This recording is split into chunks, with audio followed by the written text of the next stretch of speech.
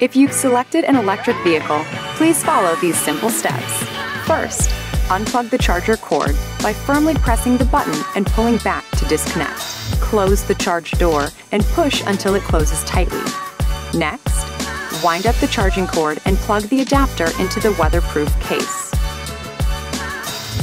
Upon returning the electric vehicle, retrieve the plug from the charger by firmly pressing the button and pulling back to disconnect. Next, push in on the charge door, then pull the door open. Align the adapters and push in until it clicks in place. That's it! The car immediately starts charging for the next customer.